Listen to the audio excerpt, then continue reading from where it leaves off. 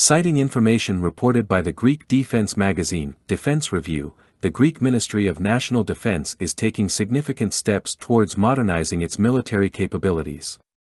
A key meeting was held at the General Staff of the Army, GES, where representatives from the Italian defense company Leonardo presented their proposal for the upgrade and modernization of the Greek Leopard 1A5 tanks. While the Greek ministry's announcement did not disclose specific details of Leonardo's proposed solutions, it is speculated that the offer might resemble Leonardo's October 2022 proposal to Brazil for the upgrade of their Leopard 1A5 fleet. This proposal notably included the replacement of the battle tower with the advanced HITFACT Mk.2 turret system, capable of accommodating a 105-52 or 120/45 mm gun. The HITFACT Mk.2 turret is mounted on the Centauro II anti-tank support vehicle, which is now in service with the Italian Army. The HITFACT Mk.2 turret represents a significant advancement in armored vehicle technology. It requires a reduced crew of 2 to 3, thanks to its automatic loading system.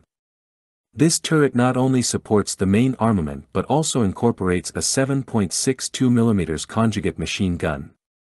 Additionally, it can be equipped with a hit-roll weapon station, suitable for a 7.62 or 12.7 mm machine gun, and an 8-fold smoke grenade launcher, enhancing its defensive capabilities.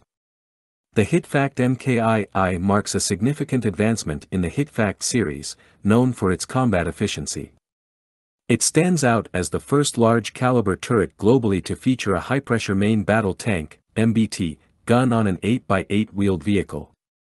This innovative design has already seen over 500 units employed by various armies.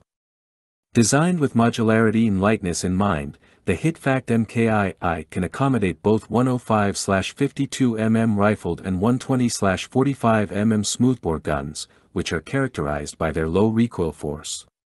In terms of secondary armament, it offers various configurations, including a 7.62 mm machine gun mounted coaxially with the main gun, and a 12.7 mm machine gun that can be mounted on a pintle.